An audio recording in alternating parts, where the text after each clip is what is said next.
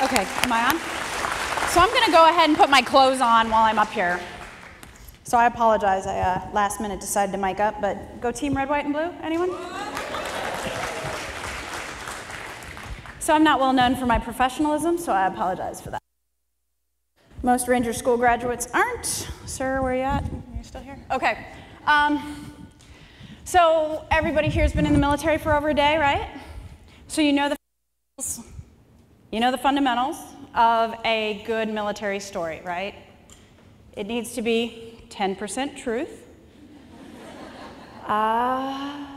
Chances are, if it's a training story, it occurred during a rainstorm, thunderstorm, lightning storm, fill in the blank, right? And every good military story starts with, so no shit, there I was. Sorry for anybody who gets offended, I'm sorry. So no shit, there I was. So my ranger buddy, his name's Thor. Guys, I'm sorry, but ladies, you can imagine what Thor looks like, right? So I'm the 240 gunner, and I am done with the mission.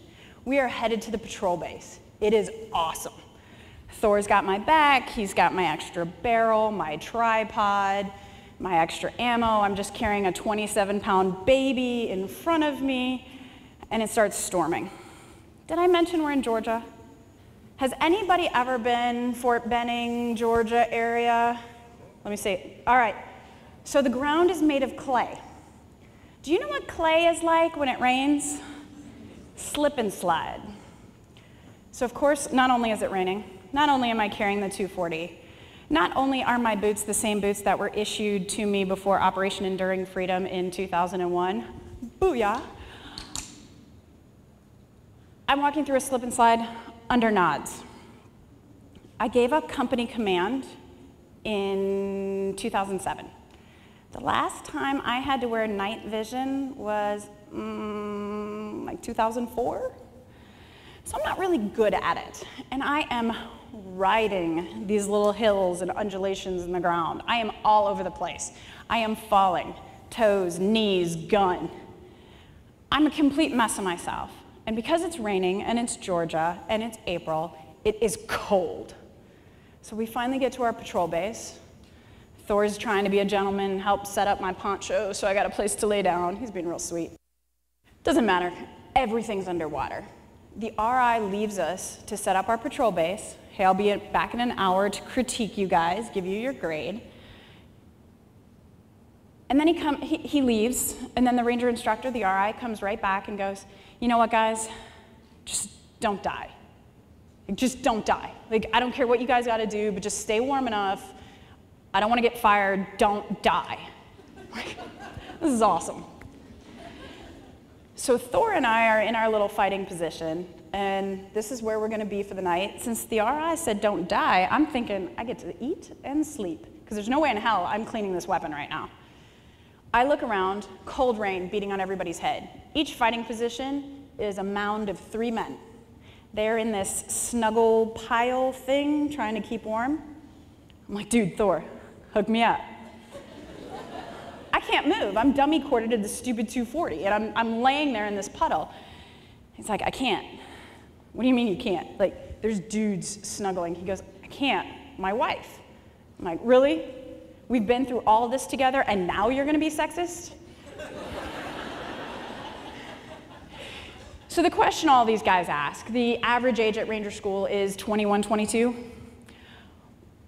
Why the hell would a 37, now 38, mother of 2 with a career, not a job, a career, want to go to Ranger School with a bunch of 20-something-year-old young infantry guys?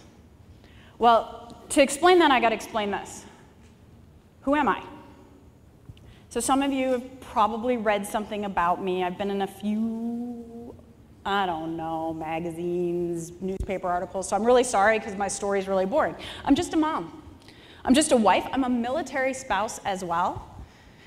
These are my brag pictures. I totally kicked her butt in the jiu-jitsu tournament, so, you know. And then, of course, I do CrossFit, but I'm an athlete, I'm a hunter, I'm a mom, I'm normal. I just had this itch I had this thing I had to do. The reason why I had to do it, it wasn't because I wanted to spend the rest of my life talking to people or I was looking to change the military. Honestly, if you had asked me on the day I signed up to go to Ranger School what I thought about integrating combat arms, I would have said that's a dumb idea.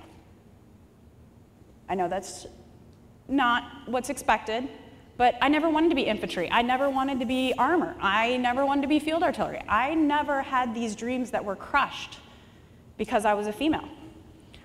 What I did have is a deployment during the initial actions in Afghanistan. I was in Kandahar. I was one of 3 females in all of Kandahar. And we were supporting Operation Anaconda. Now, a bit of a history lesson if you're not familiar with it. Look it up after this. It was a huge action early in the war. Well, I'm in Task Force Rakkasan, and I've got a 1-star asking my battalion commander for 3 of his best combat-heavy engineers. Now, engineer branch has changed a lot in the last 15, 16 years, but at that time you had combat-heavy engineers, which were your construction guys. That was us. We built roads, we did minefield clearing operations, we did horizontal and vertical construction. So we had to build and maintain a dirt runway so we could do resupply for Special Forces units that were moving forward to be operators and do what operators do. Well, they wanted my 3 best male soldiers. And I'm not saying she was one of my best, or I'm not saying she was my best, but she was one of my best. I had this young female specialist who, I swear to God, she was MacGyver reincarnate.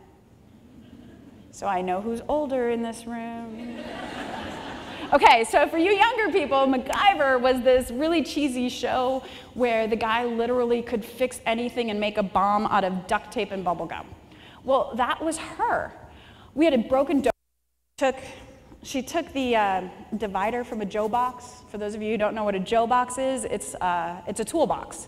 And you open the drawers and there's these little thin pieces of metal. She took it out, made something, and she fixed the bulldozer, literally.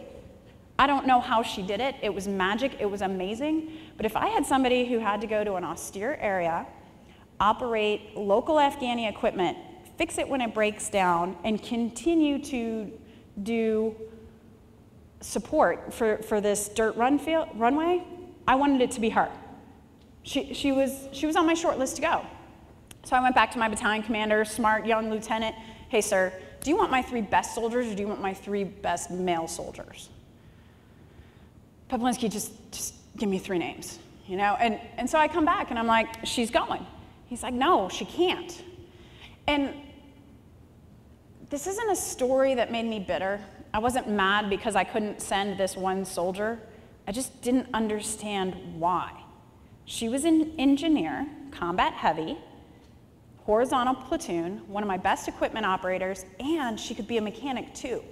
She could be 2 soldiers and maybe keep somebody else from going into harm's way or further into harm's way. Why can't I send her? And that's always been in the back of my head. Now, if you're anything like me, I'm very type A, and when I see a problem, I get married to it. When I say I get married to this problem, it comes home with me, it sleeps with me, it eats breakfast with me, it ticks me off, it makes me happy. I'm literally married to the issue. But as I go on in my military career, my male engineer peers get opportunities that I don't get. I actually, anybody here, Force 21, remember those days? Okay, so we transitioned where engineer units were directly attached and a bunch of the engineer company commands changed and were rebilleted so that they could only be male. So here I am as a company commander, and now I can't command a combat unit because even though those are the same units I was a lieutenant in, they're now only male. So they're slotted in such a way where I had to go elsewhere. I actually took 2 ordnance company commands because I didn't want to wait for a non-combat unit because I was an engineer. I was a combat engineer. I do minefield clearing operations. I'm out there in the stuff with the dudes. My secondary mission is to fight as infantry. I'm an engineer. I wanted to go do that stuff. And if I couldn't do that, I wasn't even going to try. So again, this issue that I'm married to is still growing in the back of my head. I get out of the Army completely in 2007, not because I didn't love my Army. I have always loved my Army. But I loved my husband more, and I married a Marine. A very big Marine, yes, he's 6'9", just in case anybody was wondering. They grow them big in Texas. We've heard all the jokes. So my husband gets off active duty, joins the reserves, and I take a 5-year break from the military so that we're no longer getting company commands together, battalion commands together, because a marriage does not work when you're both trying to command each other. During that process, I actually fall 5 years behind my peers, which ends up being a really good thing, because when this opportunity comes up to go to Ranger School, you have to be a major or below. So while my peers are pitting lieutenant colonel, I'm still a major, and I can still have the opportunity to go. So NCOs are the backbone of the Army. Oh. Wow, that was weak. Try again.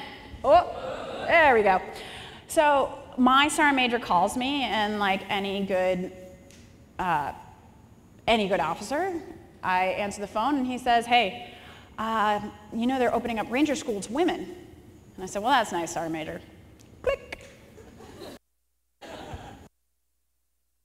I go back and sit down and eat dinner, and he calls back. He's like, no, seriously. A couple people in DC who thought, you know, you're a competitive shooter, you're a competitive martial artist, you're a competitive CrossFitter, you've got some practical experience. We think you'd be perfect for this job. Yep. We're going to do this one. Is this working?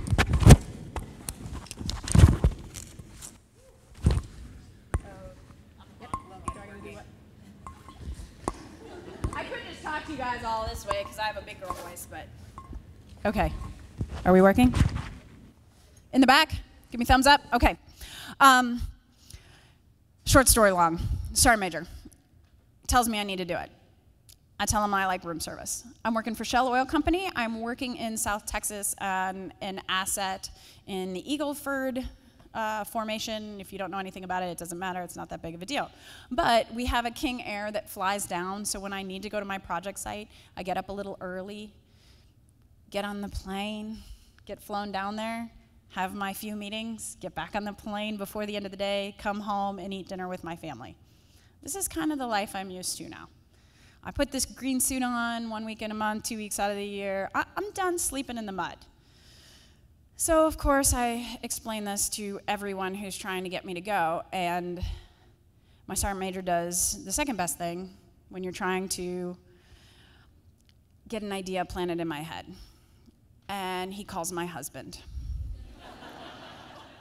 And the two of them kind of fixed and flanked me on this, because at dinner, I just made a nice healthy dinner, sitting at the table with my children. My husband goes, why not? Like, what do you mean, why not? Why? He goes, yeah, but you've had this problem, you've had this issue, you know, be the change you want, blah, blah, blah, quote, quote, quote, cheesy, cheesy, cheesy. No, baby, I'm not doing this. I'm old. There's hundreds of girls out there that are physically capable, and they're young, and they're full-time Army. They want to make a name for themselves. I'm not in that place in my life anymore. He goes, what if you say no and nobody does it? How are you going to look your kids in the eye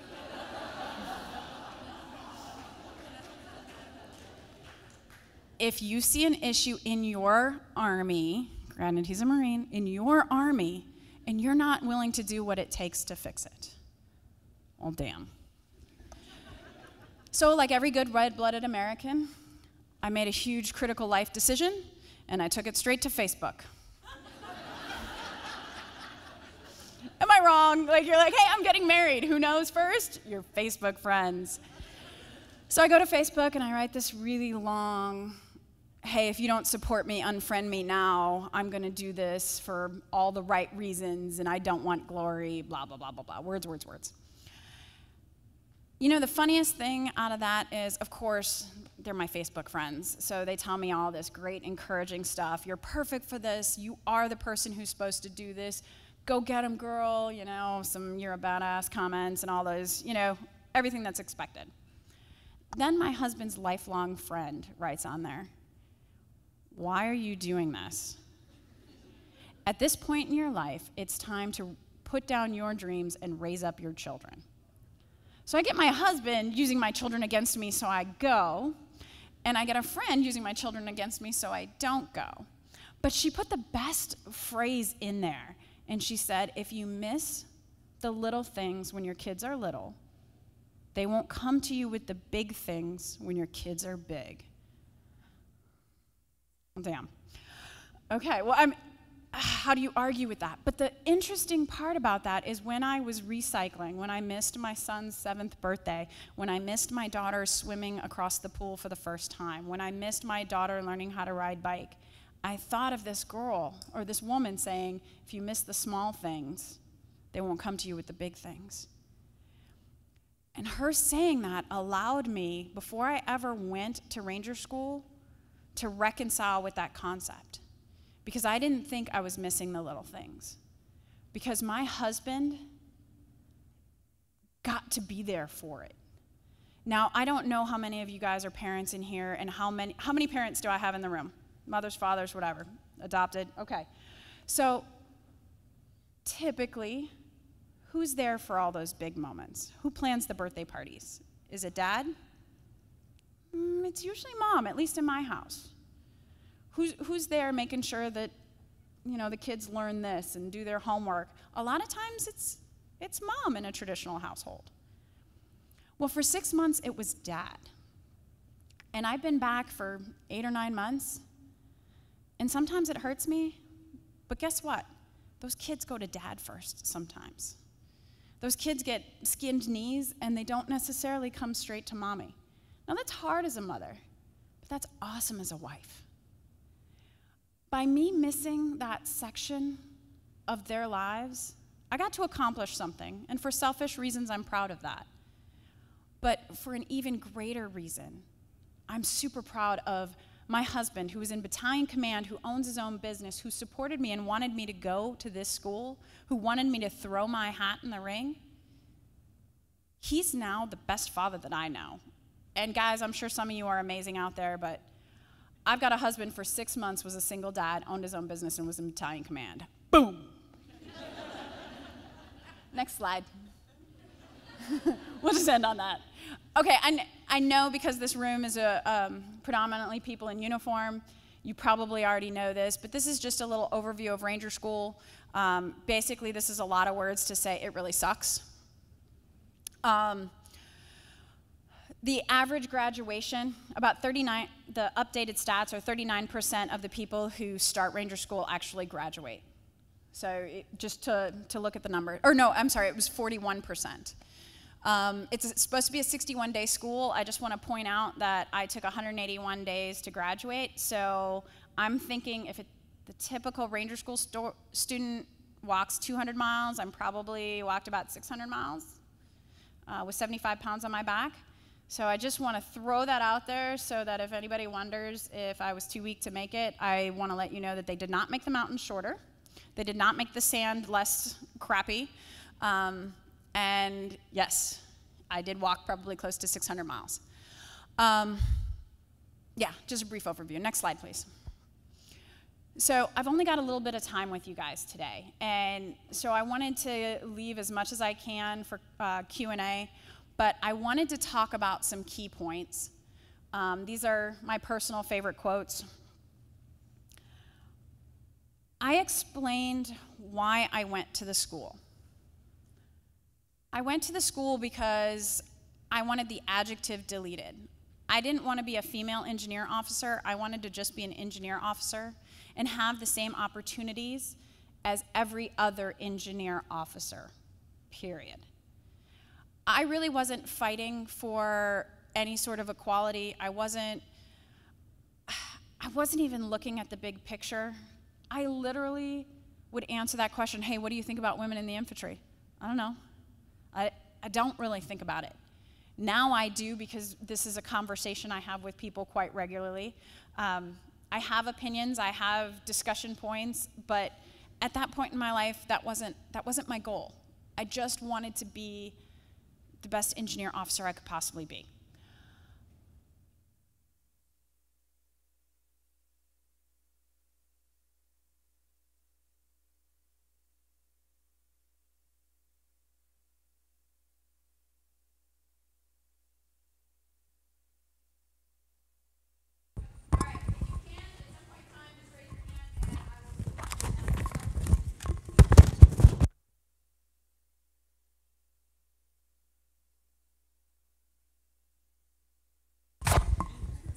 I do, because they're recording it, so we just want to. Okay. Boom, chicka boom. Okay, so we're going to try this again. So my story changed, though. My why changed significantly while I was at Ranger School. I got recycled twice. 8 of us made 8 women out of the 19 that showed up on day 1, made it through the end of rap week and made it to Darby. Okay, so that's the first field exercises, first graded stuff. They recycled all 8 of us. What your opinion is of that, what you think of professionalism, what you want to talk about the school, that's a different topic. 8 of us were going to restart. So 8 of us went through a second time. And at the end of that second trip through Darby, we were all told we were going home for good. We were done. And the battalion commander said to us, hey, just like we give all the males, we'll give you the opportunity to come back, go to home station for 6 months, and then you can return and try again. And I looked at him, I'm like, there's no way in hell, because there's only one integrated class. I will do whatever I have to do to stay. Well, to make a short story long, 3 of us were offered an opportunity to start day 1, but we had to do a quick mini PT test. We had to be able to do 49 perfect push-ups in the office, right then and there on the spot. So the 3 of us did it. There was a couple males who were also offered a day 1 restart with us, and one said he didn't want to, and the other one couldn't do his 49 push-ups. So I restart along with Shay and Chris, and I call home. They give me an opportunity to call home. My husband, reading all the newspaper articles, said, okay, well, I'll pick you up at the airport, just tell me when. I said, hey, baby, I'm not coming home. I'm 6 weeks into a 9-week school, and I'm starting day 0 in 3 weeks. You can imagine the reaction I got from him. After the explicatives, he said, why do you think it'll be different this time?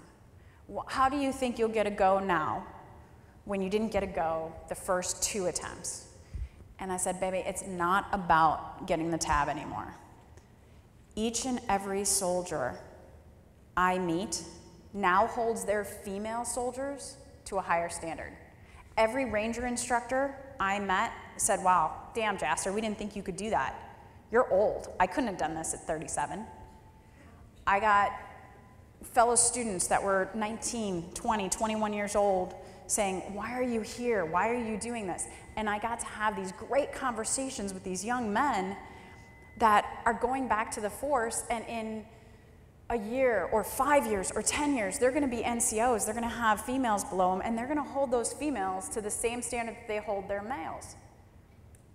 They were, each and every one of them individually, because of their interactions with some females who, for whatever reason, wanted to try something new, they were deleting the adjectives, and they were starting to look at us as soldiers.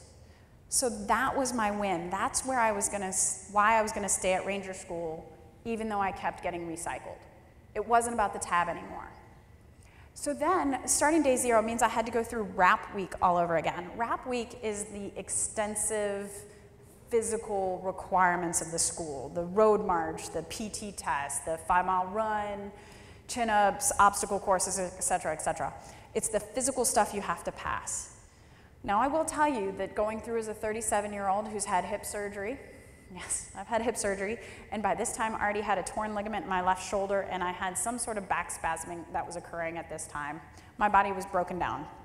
2 meals a day and 2 to 4 hours of sleep at night was not enough to keep my old body running as well as it used to. Prior to going to Ranger School, I was working with a nutritionist, a physical therapist, a massage therapist, and I had a personal trainer. So needless to say, I was really nervous about starting rap week all over again. At the end of rap week, we lost 100 men on day one, give or take. March. The road march is the last thing you do. So it's 12 miles with 35 pounds of gear plus water. And we talk about plus water is 9 quarts of water. So it's basically a second rock. I mean, that's another 15 pounds right there. So I finished the road march, and I happened to finish in the first 20 to 25% of the people that actually completed the road march. So I get back to my company area, and even the RIs were like, damn, you just beat 75% of the dudes. I'm kind of peacocking. And they've got these dunk tanks full of ice and water, and I'm hot, I'm overheating. By this time, I'd been at ranger school so long, April had come and gone, and now I'm a summer ranger. So it's June, in late June in Georgia. So you put your forearms in these ice water tubs, and it's really, really nasty. Everybody's putting their forearms in it. I didn't care. I went straight, put my head right in that water. And in kind of a creepy voice, because you're not supposed to be talking to the other ranger students, this guy comes up behind me, and I'm head in the water, completely oblivious to what's going on, just trying not to be a heat casualty. I hear, "Hey, Jaster, I'm sorry.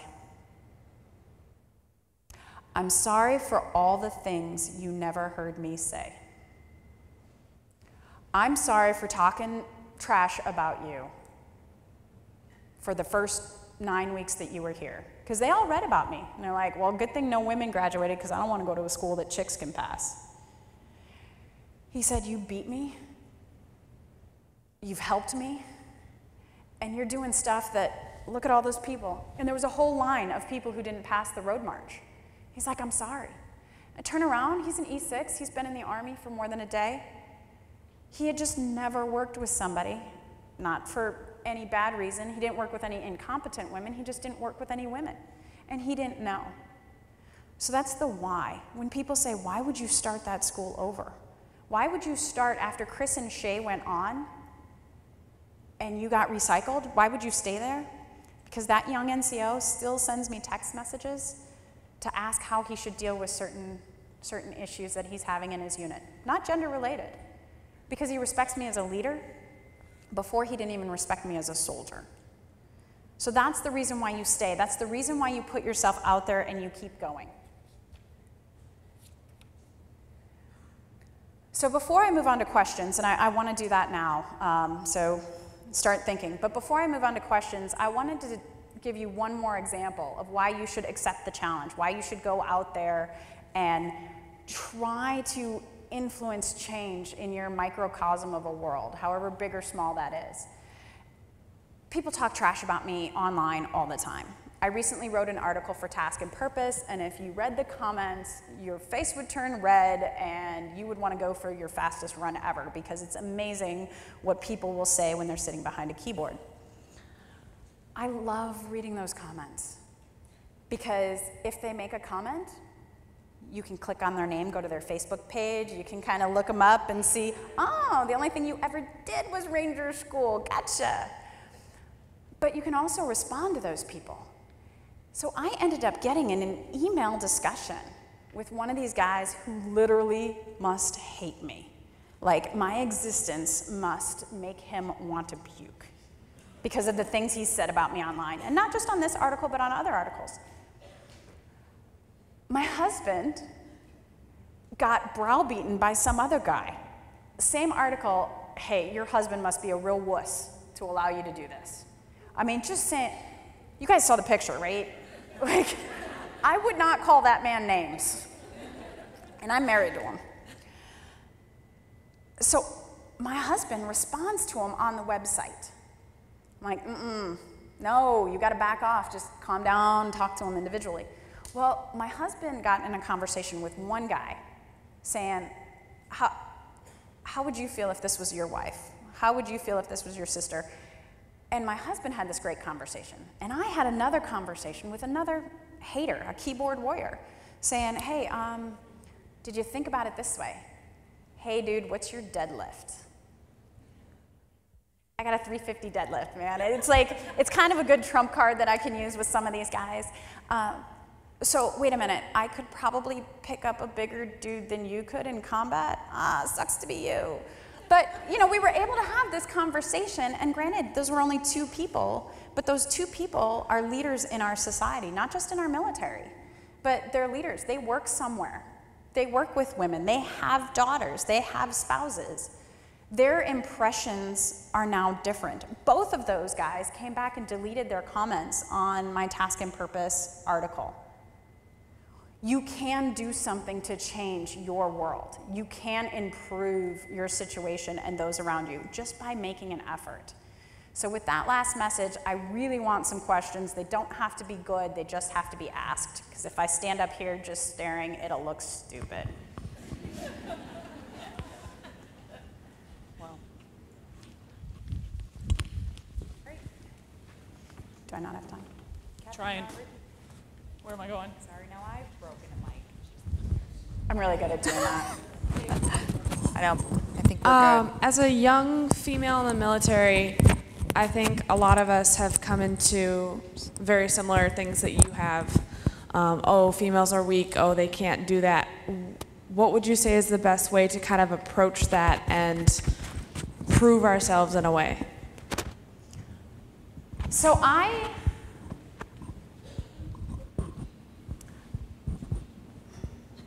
are females weaker than men? Yes. Okay, yes. Anybody watching the Olympics? Those women are not cleaning and jerking the same as much as the men are. So are we built differently? Yes. Do we have a different structure? Yes. That's okay. Is our strength critical to mission accomplishment? Sometimes yes, sometimes no.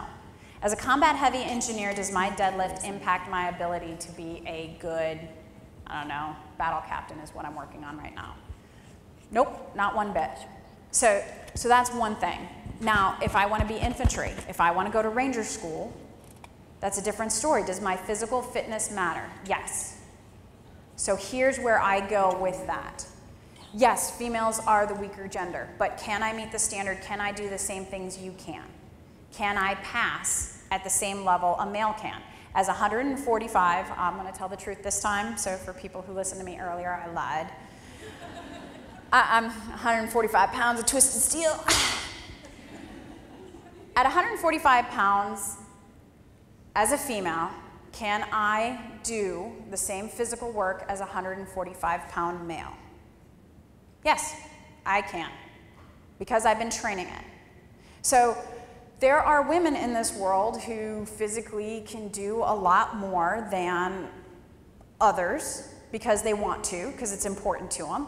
And that's one group of women. There are women in this world who can physically train to be stronger. There are women in this world who, based on genetics, are going to be lighter, thinner, maybe not as physically fit or strong, but maybe they can run like the wind, or maybe they suck at everything physical, but they're smart as hell.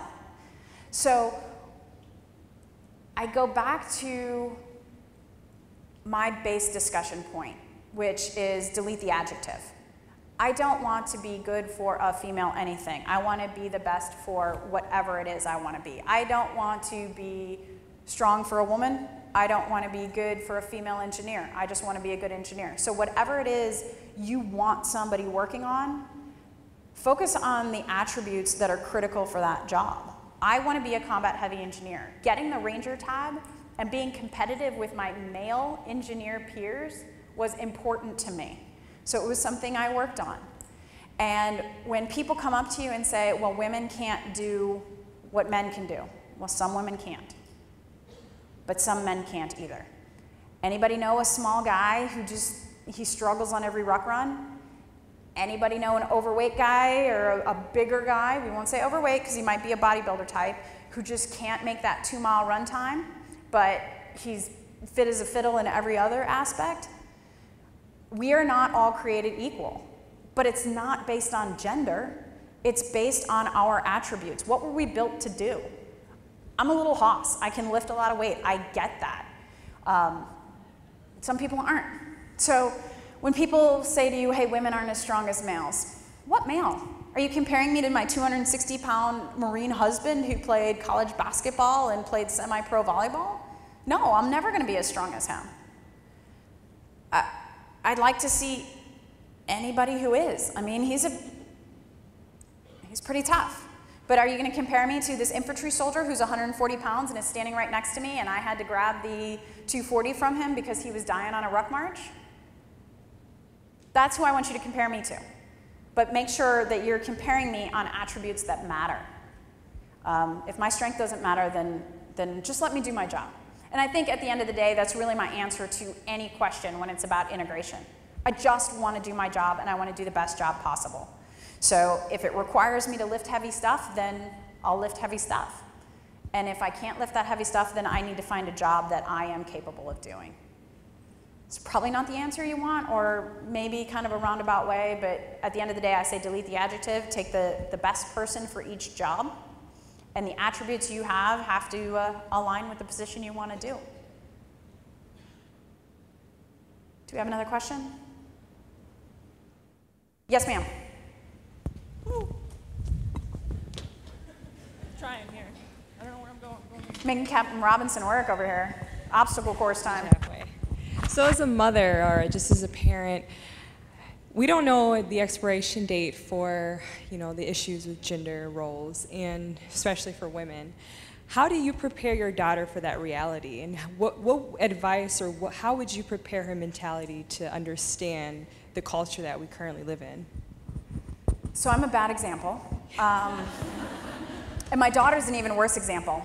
So my husband and I are going on an elk hunt, and we bow hunt in Montana. We do it every couple of years, and we're headed out there. My daughter wants to come shoot bows with us, and she does. But first, I had to spend 3 hours wrapping her bow in pink mossy oak tape because she didn't like the brown bow. So I've got this weird situation with my daughter where she is a complete tomboy that wants to wear a princess dress, and I think that's awesome. I don't understand it, but I think it's awesome. So my daughter's 4. She's starting pre-K next week, and when I pick her up from daycare, 2 days a week, I pick her up by myself, and I'll run to go get her, and then she and I run home. It's 0.94 miles. And we do this run twice a week. She loves it. She gets to wear workout clothes to daycare, and she's super excited on every Tuesday and Thursday. I told you I'm not normal. We were running back, God, it's January, because she had to wear my hat because she was cold. So she has I have a little army hat with the army seal on it, and she's wearing the hat, and she goes, "Hey, Mommy, can boys be rangers too?"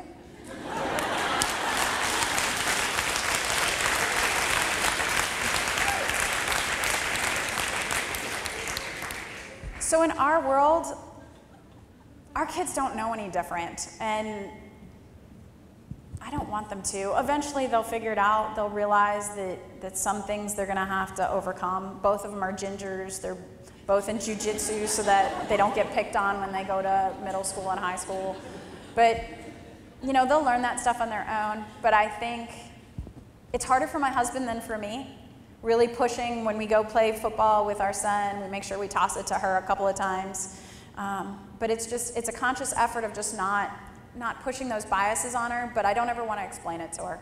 I'll let her figure it out. And what I'm finding by going around the US and talking to young groups, I recently talked to a bunch of ROTC kids. I mean, they're so young.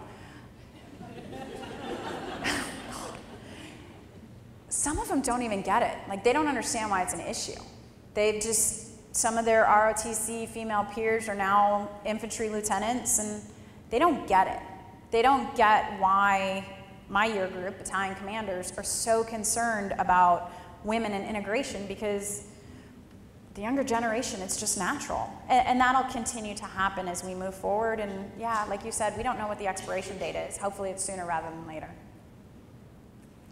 All right, we have time for one more question. No pressure. We got one up here. All right. Oh, and back there, sorry. So it sounds like you were already really physically fit when you started or when you went into this, which is excellent. What would you say was the most challenging part of it then? Was it just mental, or was it the camaraderie, dealing with the males having low expectations of you? What would you say that was for you? Very interesting question. Yeah, so I will say if you decide you want to do anything, make sure you're properly prepared for it. So the physical aspects of it, I never questioned that I could physically do it.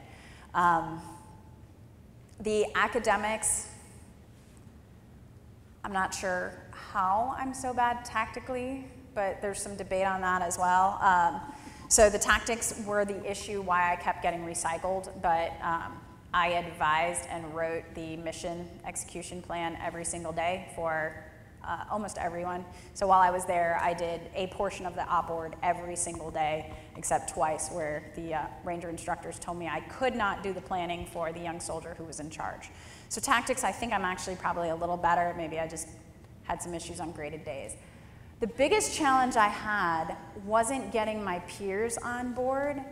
It was when people are looking at me from the outside, you get 1 minute they're going to judge you. 1 minute that they're going to build that opinion, and then you have to run with that. So when you first meet a new group of soldiers, that initial impression that you give them is so critical. Well, there, because I recycled so many times, I got so many new squad mates, so I had to deal with that every time, is trying to figure out a quick way to not bond and be cohesive, but to let them know that I wasn't here to be offended, I wasn't thin-skinned, I didn't want them to change their world because I was present, but also the RIs. The ranger instructors come in every day and then go home every night, and those were the hardest people to demonstrate to that I just wanted to do my job. I just wanted to be a hard-charging ranger student, no adjective needed. And they not only had to go home at night, they not only cycled in and out, but they went home to the media, because we were away from the media. You know, after the guys saw me do the ruck march, after they saw me do 6 chin-ups without breathing heavy, you know, and pass them on the 5-mile run, or run right next to them in the 5-mile run, after I ran to chow with them every day, they didn't care anymore, because we weren't exposed to all that BS that everybody got to hear in the States, or, you know, outside of the little hovel of ranger school. But those ranger instructors had to go home and then come back. And then they heard everything that they heard from the media. They had to deal with people accusing them of being unprofessional. They had people saying, oh, you're letting them pass, you're letting them get away with this, you're doing this because some general officer told you you had to. And then they had to come back and be professional.